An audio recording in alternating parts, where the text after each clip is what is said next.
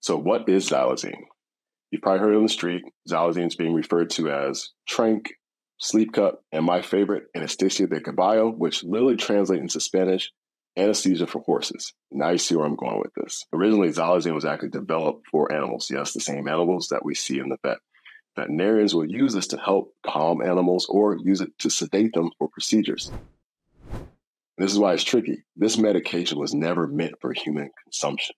So humans are animals. We all know this, right? And sometimes you have a crossover, antibiotics, things like that, but our bodies react differently.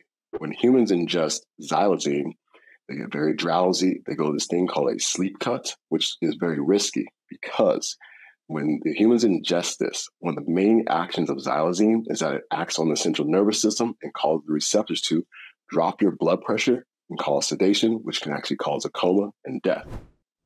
Now, some of the other side effects we've heard in the news, itchy skin, rashes around the mouth, but the most common one is the ulcers or non-healing wounds on people that are using xylazine.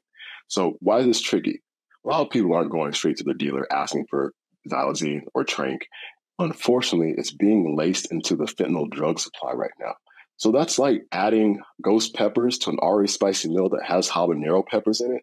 It's overkill and it's too much. But this is where it complicates the situation for us a lot more. When someone is encountering a person in a possible opiate overdose and they administer Narcan, they see that the Narcan has zero to little effect on that person because they're actually overdosing on Tranq. So this is why it's really important to have this conversation. We're going to continue to educate ourselves so this way we can have a direct impact on our surrounding community and continue to lower our overdoses, which therefore will lower our overdose deaths. Now, in one of our next videos, we're actually going to address Narcan and xylazine and things that we can do to combat that.